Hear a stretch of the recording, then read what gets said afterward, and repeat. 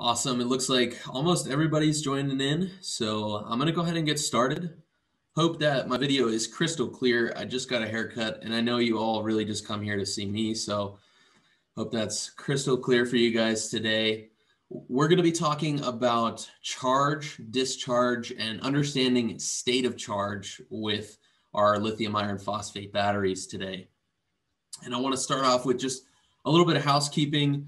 So if you have a question, go ahead and type it into the question and answer bar. That's going to be probably at the bottom of your screen, but it could be at the top depending on your screen layout.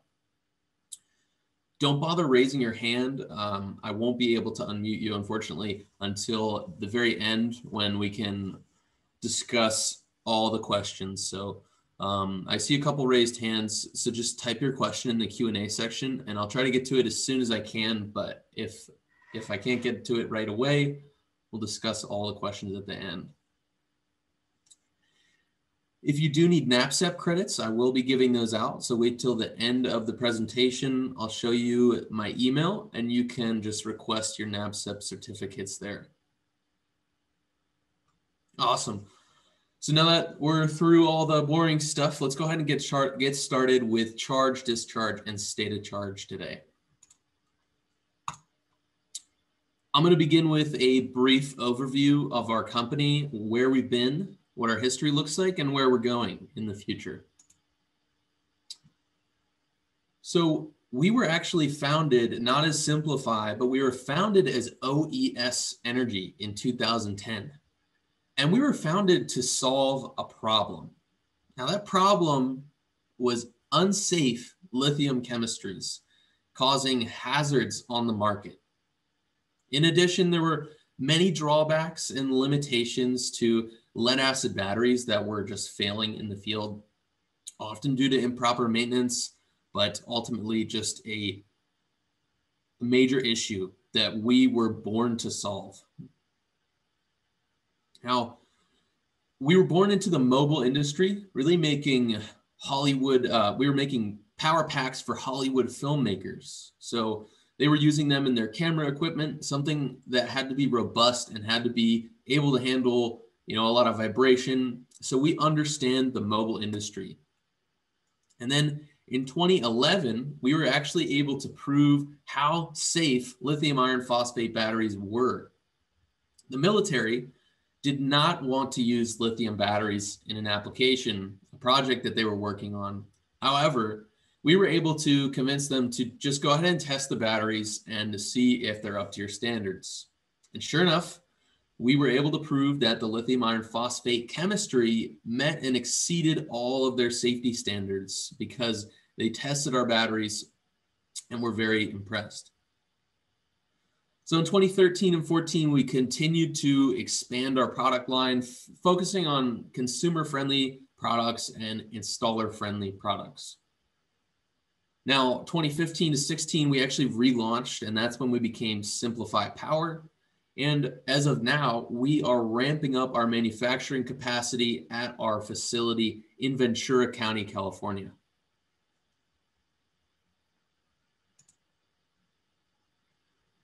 So as most of you already know, I'm going to assume you've seen the Battery 101, and you understand that we only use lithium iron phosphate chemistry. We do not use any chemistries that contain cobalt because cobalt can result in the battery being a lot less thermally stable.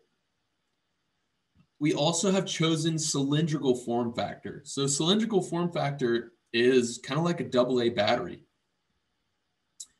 A pouch cell is awesome for smaller applications. You'll often find them in laptops, but it's a little bit more prone to swelling and even puncture. Prismatic cells are awesome, but they're a bit bulkier. So cylindrical cells actually allow us to fit the most amount of energy storage into the smallest and most durable package. We've also found them to just provide the best lifespan and performance. So as I explained, we were founded to solve a problem of unsafe lithium chemistries and the drawbacks of lead acid batteries. But now that problem has really evolved There are escalating energy costs. Here in the US, I know I've seen my rate rise ever since I became a renter. And now as a homeowner, my rates are still rising every year. The infrastructure that we know as the grid is continuing to fail. You know, the transmission lines and transformers are getting older and older and really not being replaced until they break. So failures are continuing to happen. Additionally, there is a growing need for decarbonization. Now, many cities and utilities are demanding that they want all the energy provided to them to be 100% carbon free, calling it net zero carbon in a lot of cases, but they don't have a clear path to meet those goals. So that's where we come in with distributed assets. Now, distributed assets is essentially energy storage distributed all around at different homes and places. That's going to allow you to not only combat these issues, but actually also even assist the grid in preventing failures. Our batteries are used in a variety of applications, including peak shaving, no shaming around here, just peak shaving, time of use rates, and integrated solar and storage. So peak shaving is essentially, you can actually get charged a peak demand charge if, let's say, you run your washer dryer and your electric stove at the same time. You might draw enough power to where the utility company says, okay, you've exceeded the amount of power that we want to provide you at your base rate. We're now going to charge you an extra demand charge. Time of use is when you get charged a higher rate in the evening often than during the day because there's a higher demand on the grid during the evening. So in order to combat that, you can use batteries to buy power during the cheapest hours and then use it whenever you want. And of course, integrated solar plus storage, as you all know, solar energy is provided during the day. And most of us are going to use it only in the mornings and at night when we're actually home because we're often working during the day. Cool, so we're going to do a quick overview of our products, and then we'll talk about how to understand charging, discharging, and state of charge as it relates to these products. Our bread and butter right here, this is our 3.8 kilowatt hour battery. It comes in 24 and 48 volt options. At 24 volts, it's about 150 amp hours, and at 48 volts, 75 amp hours. Now, you cannot stack these in series, so you cannot make 48 volts out of a 24 volt battery. You only want to wire these in parallel. It's a simple parallel connection to a common bus point, such as a bus bar or combiner box. A couple other wiring methods that you can see in our Battery 101 presentation. This is a really modular and infinitely scalable solution, right? So you can stack as many of these batteries in parallel as you want. There's really no limit. So they're 86 pounds, and as many as one person wants to carry in and out of a job site, they can stack in parallel. I've seen over 80 batteries put into one system, and I'm sure that there's been bigger ones that I just haven't caught wind of. The battery was actually created as a drop-in lead acid replacement, but now it's being used for all sorts of different things. It's got an integrated battery management system, aka BMS, to keep the cells balanced and provide additional protection. It's also got a circuit breaker integrated on the top of the battery. That's going to make installs a lot easier. You can essentially make the battery not live, so there's no output at the terminals during your install until you switch it on when you have everything wired and ready to go. Now we also have a 1.4 kilowatt hour battery, comes in 12 volt and 24 volt options. Again, this is scalable. You can add as many as you want in parallel, and it only weighs 33 pounds. Now this is great for mobile applications, not only because of the size, but also because it comes with the Anderson cable. a lot of times you do not want, big beefy terminals poking up inside of a vehicle. This is also, as with all of our products, compatible with a big range of charge controllers and inverters. Most of the big name brands are able to be used with our batteries. We're not super specific here as far as which brand you use. We'll get into that a bit more later. This battery also has an integrated BMS. No breaker on this battery, as often you're going to have easier time finding a DC disconnect for a smaller system like this. Now our access unit, this is becoming really popular, I think, for both new and also existing PV systems because it is outdoor rated. So for example, if you've got an AC coupled solar system, all that equipment's already outside and you want to throw this unit in outside as well, makes the wiring a bit easier for the installer. There's a lot of options here. Again, our battery 101 is going to have more details on those specific options, but there's options for Schneider inverters or Solarc inverter, and both those units can work with AC or DC coupled systems, new or existing PV. The Solarc has MPPTs built in, for example, or can be used AC coupled, and then the Schneider unit with the 6848 inverter, that's going to be AC coupled standard, and then DC coupled, you can add the charge controller if you want. Also, monitoring is going to be a big selling factor on these if you're an installer, showing that option of monitoring to your customer. Our newest product is the SimpliPhi battery. This battery is essentially the same inner workings of the Phi 3.8. It's got, the 3.8 kilowatt hours, 75 amp hours, same nominal voltage. However, you're now able to access a higher max discharge rating with a 100 amp breaker. It's got the same dimensions and weight, so it's going to fit into any existing wall brackets, access units, or boss cabinets that you already have. And in addition, now it's able to provide closed loop communications with the inverter. This is only going to work with communicating inverters. Right now, the communicating inverter is the Solarc, and that is all. We are working on expanding that list though, but the closed loop communications is going to have several benefits here. So it's going to auto-populate some of the most important set points. So such as, the charge voltage and the low battery cutout. It's also going to provide a higher level of protection. So it's going to basically communicate to that inverter how many batteries are in the system and what their total charge and discharge rating is. And the inverter is going to read that and respect it.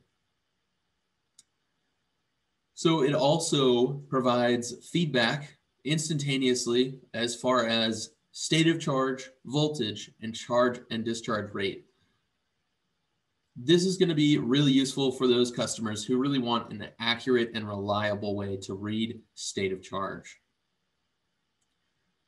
Additionally, by communicating these set points such as charge and discharge, amperage and voltage to the inverter, we can actually approve flexible sizing. So if you want to put one SimpliPhi battery on a Solarc 8K inverter or 12K inverter, you can do that.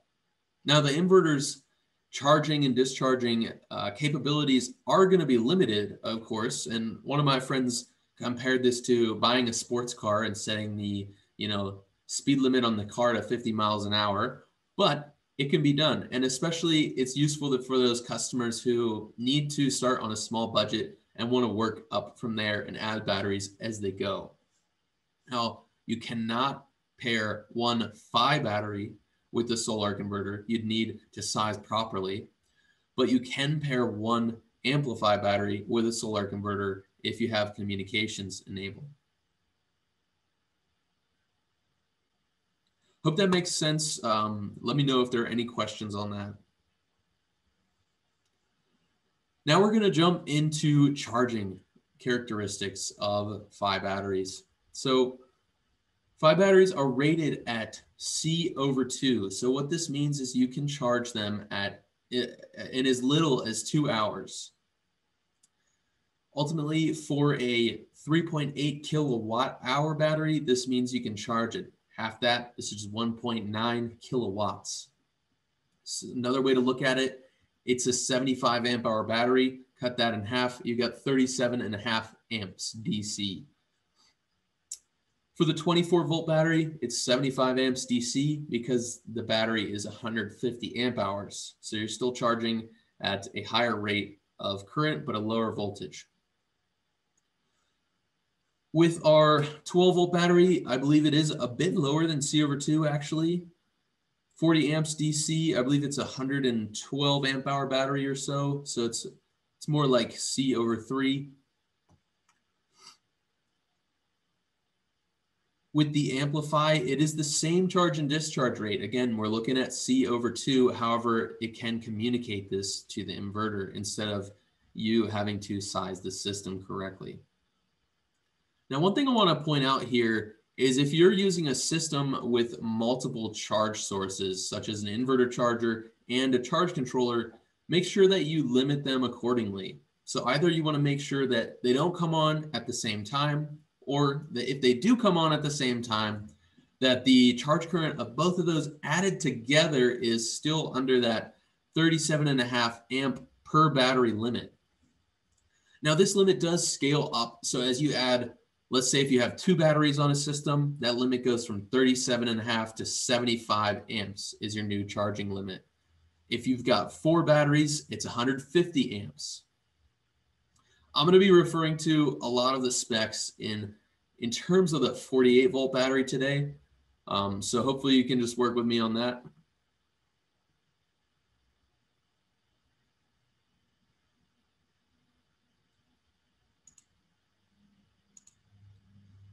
As far as limiting the charge current, which I talked about, multiple charge sources, make sure you limit the current.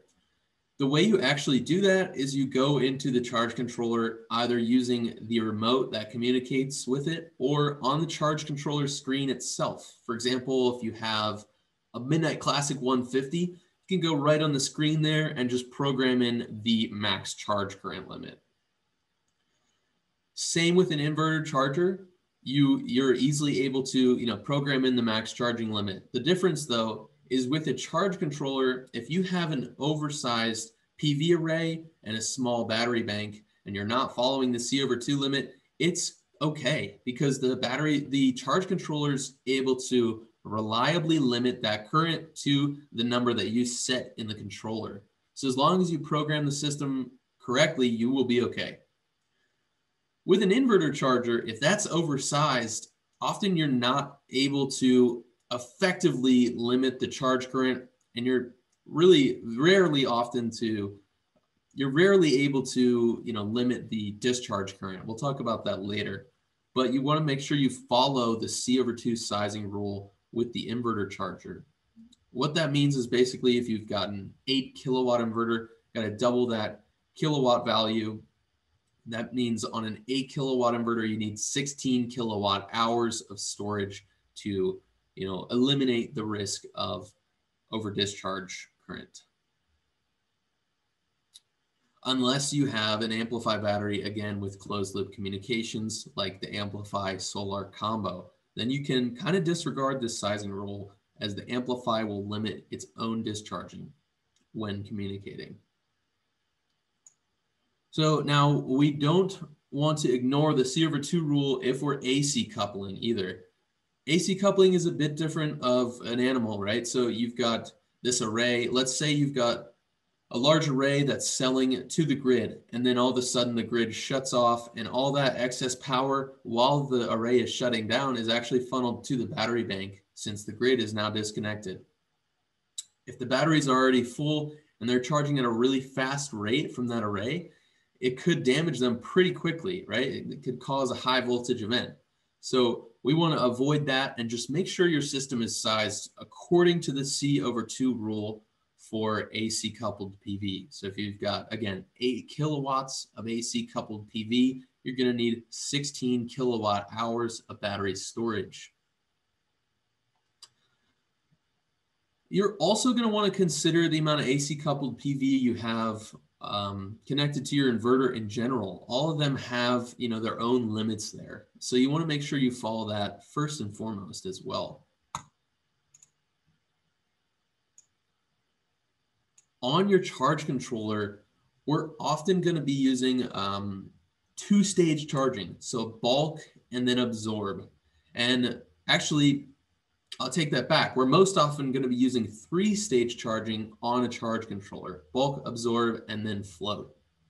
So bulk is going to provide constant current, as much current as it can provide until that voltage is reached, that bulk and absorb voltage of 56 volts DC. So again, I'm referring to the 48 volt version, charges at 56 volts for absorb.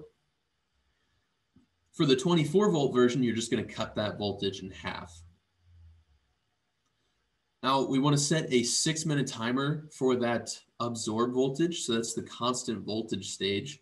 So basically the current is going to taper off. The charge controller is going to provide less and less power while the battery kind of fills up very slowly at the end of that absorb stage. And then after 6 minutes, it's going to stop and switch to the float stage. Now, you do not need to float your lithium iron phosphate batteries. It's not like lead acid where they're going to quickly self-discharge or really need to have a float charge to get full.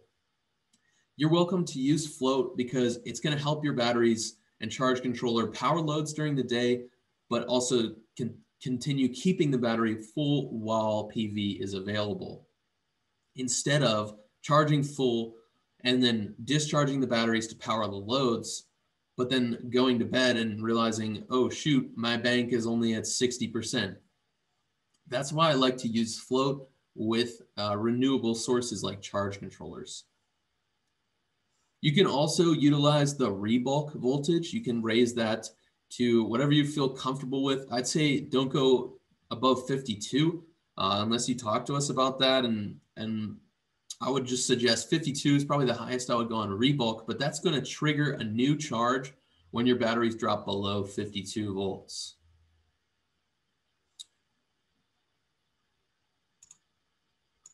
So inverters are a bit different. You want to do two-stage charging on inverters, meaning just bulk and then absorb. You don't want to use float on an AC source.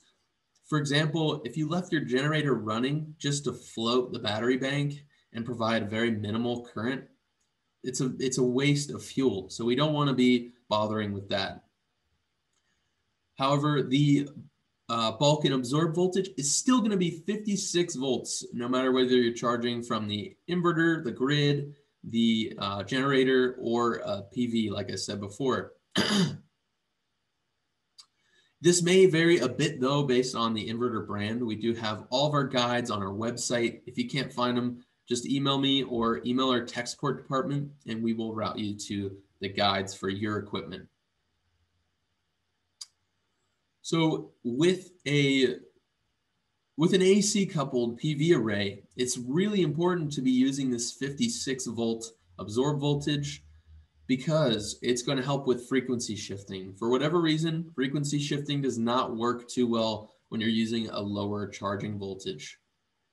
With older models, you may not even have frequency shifting capabilities on your inverter, so this may not even come into play for you. If you're wondering if your inverter is compatible with our batteries, first ask yourself, does it hit those charging set points, 56 volts, and does it have some sort of a timer or end amp current limit? Additionally, does your manufacturer warranty for lithium ion batteries? If they don't manufacture for lithium batteries, it's probably a sign that the inverter is not made for them. And last but not least, probably the most important thing to check when you're wondering if your inverter is capable with our batteries is the low battery cutout. We really don't want to see it ever discharged below 48 volts. That's the absolute minimum. And then cut that in half for 24 volt batteries. 24 volts is the absolute minimum voltage. A little bit unrelated here, but if you're using an external charger, so, maybe you've hit low battery cutout internally and you need to bring the battery back up in voltage, make sure that's been approved by us. We do have a list of approved external chargers. This is kind of something you would just plug into a wall, similar to an e-bike charger. But don't just use any charger out there. Make sure we take a look at it first, because some of those have some pretty damaging features. Now, the BMS does have some shutdown capabilities. If you were to go below that 48 volts, it does protect itself, but this is not to be relied upon repeatedly for protection. Same with the high voltage. Again, really important to be programming correctly. Although the BMS will protect itself, this is not what you want to rely upon. And after repeated abuse of the battery, it's definitely going to, cause damage. Awesome. So any questions about charging, throw this in the Q&A. I'm going to give you guys a second here before I start the discharge section.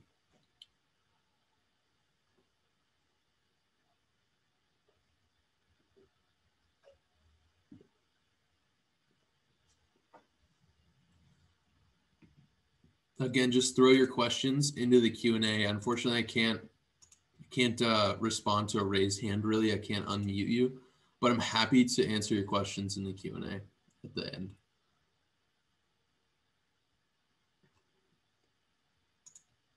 All right, so on to discharging.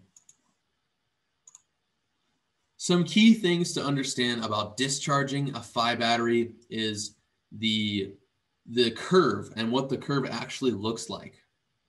So as you can see, this can be a bit confusing during the, charging. Your battery is going to charge fully up to 56, but as soon as you pull that charger off the battery, as soon as you put a minimal load on there, it's going to drop down to about 53 volts when it's full.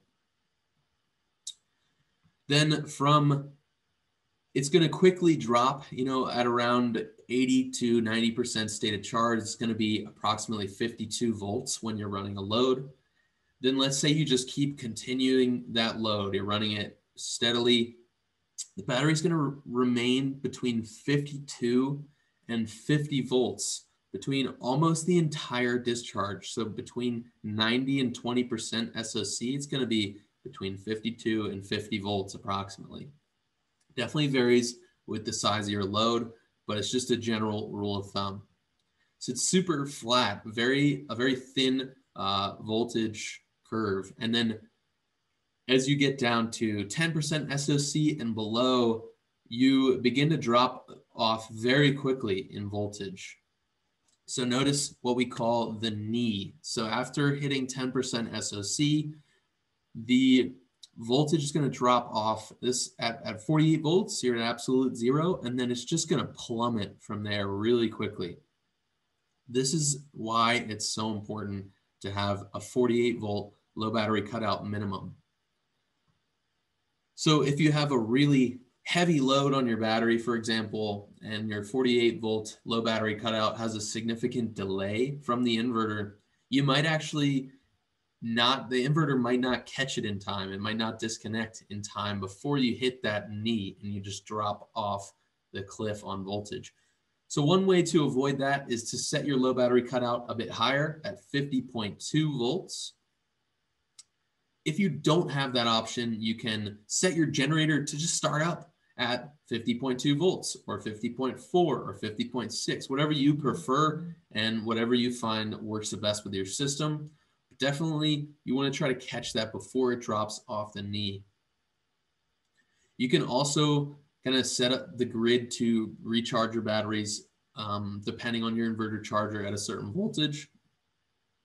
You want to set the rebulk above that voltage. So obviously, if your low battery cutout is set at 50.2, you want to initiate the charge before 50.2. So maybe 50.6 or 50.4 at a minimum, I'd say, on your inverter charger. And again, you probably want that rebulk even higher on your PV system. Like I said, maybe as high as 52.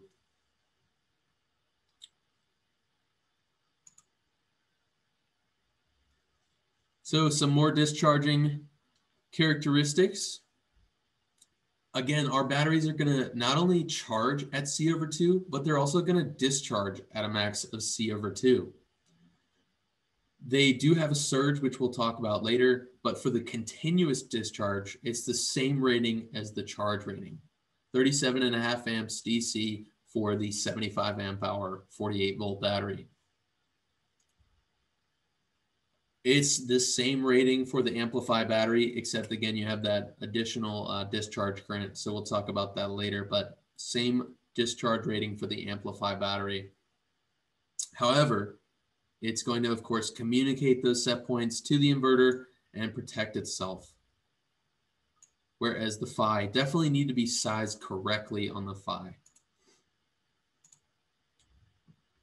So as far as the surge ratings, you can go to 80 amps DC for 10 minutes on the 3.8 kilowatt hour battery. Now, unfortunately, this is the same for both the 48 and the 24 volt battery. So you're going to have a slightly higher surge for the 48 volt as opposed to 24 in terms of power rating. Since it's the same amperage at a lower voltage for the 24 volt, it's going to be a little bit lower power rating for your surge. For the 1.4 kilowatt hour battery, you're looking at 60 amps DC for 10 minutes. Again, same surge current for the 12 and 24 volt versions. So if you're looking to start a well pump or maybe a large compressor or something like that, you're going to want to utilize the surge of those 48 volt batteries, especially if you have like central air conditioning and you need a large startup current. You're going to want to have the 48 volt system because you can utilize that surge.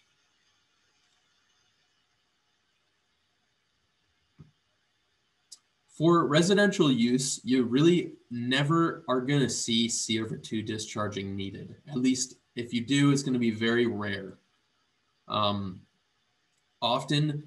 the C/2 charging is much more important, right? So if you've got a shady area that you're charging from, your PV array is shaded during the morning and evening hours, you really want to use that C/2 charging to have as large of a PV array as you can. That's where it really comes into handy. But as far as discharging goes, you really are not going to often see C/2 discharging, neither grid tied or off grid.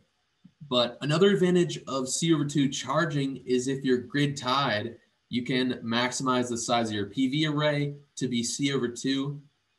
It's going to let you sell the most power you can to the grid and get a better return on investment of your solar and storage system in general.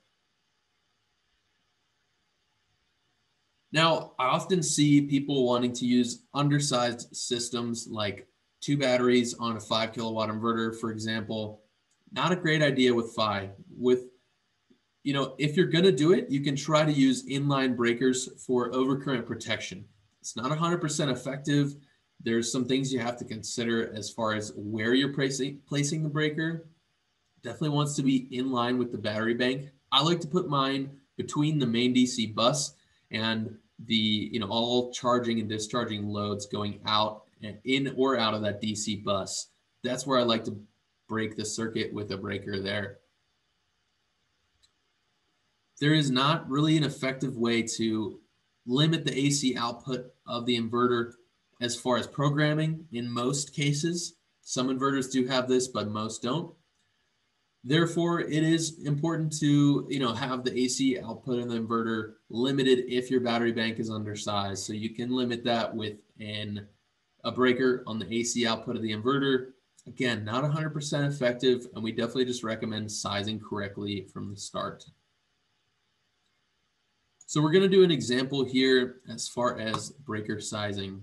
Let's say you have 2 batteries and you want to put a breaker on the DC side of the system instead of the AC. 2 batteries is a 35 amps each times 2 75 amp continuous max discharge. So in that case, you're probably going to be looking for a 60 amp breaker. You can also try to get the generator or the grid to help with load support features. Often I find that the generator takes a few seconds to start up and get running, and it's just often not the best fit for an undersized system. You really just want to size correctly, but in reality, overcurrent protection it's really useful for any circuit in general, whether it's sized correctly or not. It's always a good thing to have an added disconnect and an added form of protection on your wiring. It's really just a good rule of thumb in general. Here's why it's so difficult to size overcurrent protection and why it's not 100% reliable. At least part of the reason is because of this trip curve. So we see that this Blue Sea Systems 187 circuit breaker designed for DC circuits, it's not going to trip until you've reached about 125% of its current rating. Now 125% of 60 amps is 75 amps. So in our last example, that's actually perfect. It's going to allow you to use a 75 amps for several seconds. So it looks like about 3 minutes before it's going to trip, which is honestly perfect. However, then we look at this battery. This 60 amp breaker would pop immediately after about 5 seconds at 60 amps. So that's not really going to work too well for this circuit. Again, this is another breaker provided by Blue Sea. They have a lot of data available, so it was awesome being able to use their data here. Another example of overcurrent protection, these are really popular in my world of off-grid, camper vans, A&L fuses. Now these don't pop until you reach almost 150% of the rated current value. So a 60 amp fuse wouldn't even pop until about 90 amps. So that wouldn't work either in this case. Now, lastly, we're going to talk about state of charge. State of charge is one of the most frequently asked questions we get, especially from homeowners who are just not understanding their system. And they're wondering, all these questions about why my batteries are charging when the meter says they're at 100%. And often these meters just aren't 100% reliable. So it's really important to understand state of charge as it relates to voltage as well, especially if you're an installer, being able to go on site and really optimize the homeowner's set points to what they want to do. It's really important to understand state of charge of lithium batteries. What we really want to be talking about is resting state of charge. So a lot of people think that when they charge that battery up during absorb to 56, it should just stay there when it's at 100% state of charge, but that's not the case. What happens is as soon as you remove that charger and put a small load on the battery, the voltage is going to drop to about 53.3 or so when it's completely full and you have a very small load on there. Anything above 52.5, if you have a large load on there, it might drop to 52.5 even when it's completely full. So when you're no longer charging, that's when you can, talk about resting state of charge.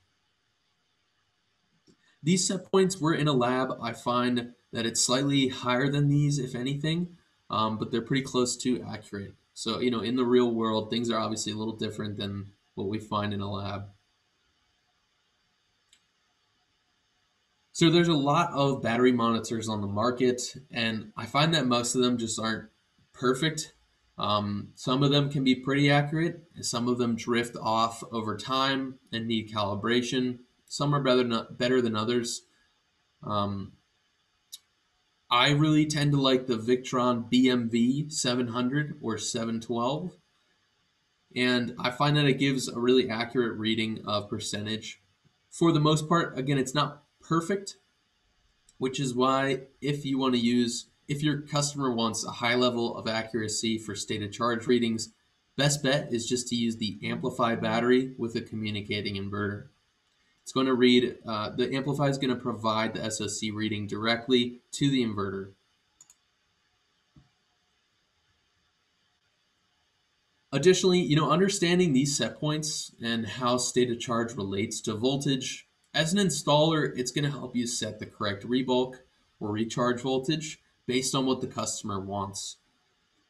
Also going to help you with the cell setting. For example, if you know that your customer's batteries sit at about 53.3 volts when they're completely full, then you probably want to set the cell voltage about half a volt below that. So maybe 52.8 to make sure that you're selling everything that you can, selling as much power as the system will provide while keeping that battery still pretty full, still around 100% state of charge. Again, it's also going to help you avoid the knee. So this is when we're talking about the voltage drop off near 48 volts. Understanding how voltage and state of charge relate is also helpful with that. And again, these set points that we're talking about, they're going to vary for each inverter or charger or charge controller even. So just check out the guides on our website or email me or our tech support department. Last but not least, before we jump into the Q&A, I do want to talk about our IQ program, our installer qualification program. So if you're already installing our batteries, here's a great way to get free added exposure through our company. So we can drop a pin for you on this map. There's actually a map of the whole world on here. It's not just North America and South America. You will then be able to be easily found, by customers looking for a battery installer. You're also going to be included in our IQ newsletter. So this gets blasted out monthly. And we're happy to, include and blast out any awesome videos or photos that you share with us. Ultimately, it's just a great way to get added visibility as an installer looking to, secure more installs. If you're a distributor, this is going to be something you want to encourage your installers to do. It's just going to help keep a steady flow of SimpliPhi sales coming back to you. It's also going to show that you know what you're doing and your installers can be relied upon. So if you're already installing our batteries today, again, just contact me or click the link right here and you can go ahead and hop over to our application. It's a really quick application. And if you've already been installing your batteries, it should be a no-brainer. Awesome. So last but not least, I want to thank everybody for joining. And then I'm going to go ahead and hop right into the Q&A and check out some questions that you guys have submitted. Our solar power system is maintaining the bank between 93 and 100% state of charge. How many times per year should the system be cycled? For example, how many times per year should I perform a grid down test? So, Tom, you're going to perform a grid down test whenever you want, right? You really don't need to be cycling the batteries to keep them healthy, but it's good practice just to make sure everything's working. I would personally do it about twice a year. But if you're using that for backup purely, and it's really important you always have the power there, you don't necessarily need to cycle the system at any specific interval. Why not series connections for the 3.8 at 24 volts to 48 volts? Well, first off, it's really just not needed. I mean, we do provide the 48 volt batteries. They're readily available. But secondly, that's going to damage your battery bank. Essentially, the BMS is just not designed to handle higher voltage than it's made for.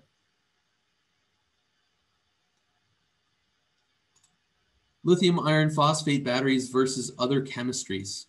Essentially, lithium iron phosphate batteries are just so much more thermally stable, right? So they're able to reach higher temperature before entering thermal runaway. And then if they did enter thermal runaway, that heat is likely to not propagate to other cells because it's such a small amount of energy released due to that lack of cobalt.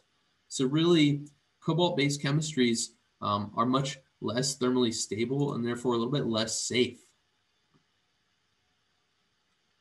Is the 10,000 cycles at a specific temperature? No, it's not at a specific temperature. However, the operating range of the batteries is between -4 degrees Fahrenheit and 140 degrees Fahrenheit.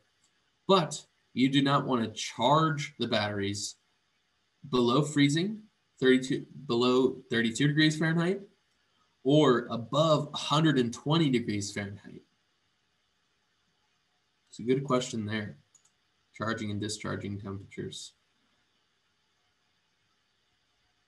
Do you have the ability to set this up as self-supply? Absolutely. So these batteries can be, self-supply. They can work on a self-supply system. That's really going to depend on your inverter, though. It's not up to the batteries what they're doing, right? The inverter is going to be telling the system how to operate.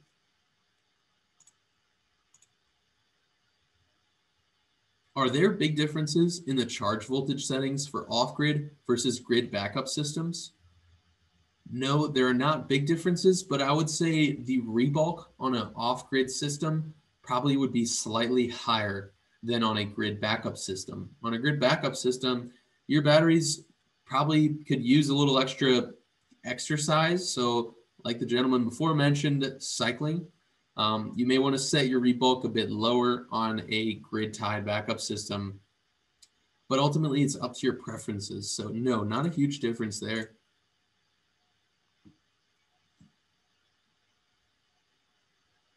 Hey, Native Renewables, great to see you guys on here. Do the battery cables need to be the same length from all batteries to the bus bar? Yes, so all the battery cables between the battery terminals and that DC bus bar need to be the same length and same gauge. You can also use a bus bar that goes directly on the battery terminals and then wire that bus bar to the rest of your system if you prefer. There's a few ways to do it that are detailed more in our Battery 101 training.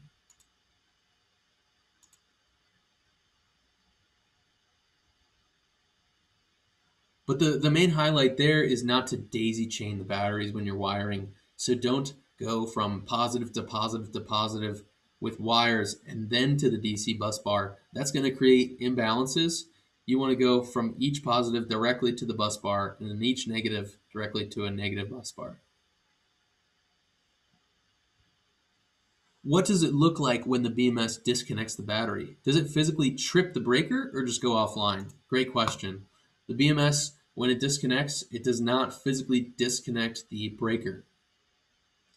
So if the BMS disconnects, it's just going to show a very low output voltage on the battery. Often it's between 0 and 20 volts, for example.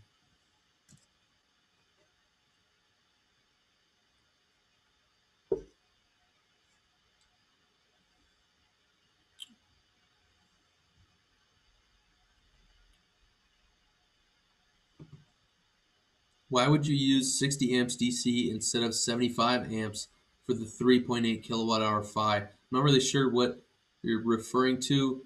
Are you talking about max discharge? Are you talking about an older version of the battery, 24, 48 volts? Just let me know so I can answer your question. As a supplier, will storing the batteries impact their lifetime? No, the batteries can be stored really at any state of charge.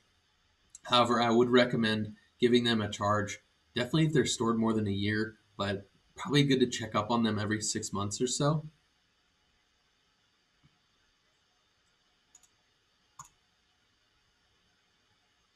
Can you please give price for the battery? For all our batteries, we sell through our distribution network, so I'm happy to connect you to a distributor. If you need pricing, you should contact them and we can find one that has the best pricing for you.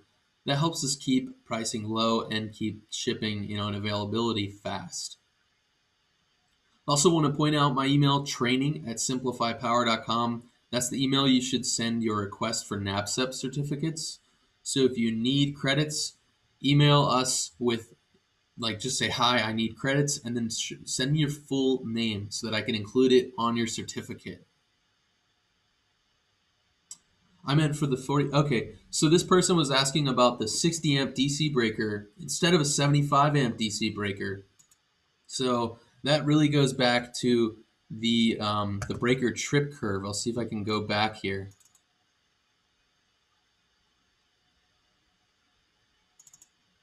So again, this breaker trip curve is different than this breaker trip curve, right? With this battery, maybe with this, breaker here, maybe a 60 amp breaker would work.